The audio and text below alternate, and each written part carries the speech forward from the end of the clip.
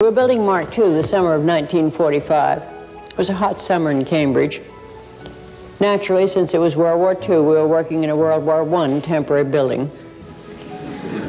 No air conditioning, screens weren't very good, Mark II stopped. We finally located the failing relay. It was one of the big signal relays. And inside the relay, beaten to death by the relay contacts, was a moth about this big.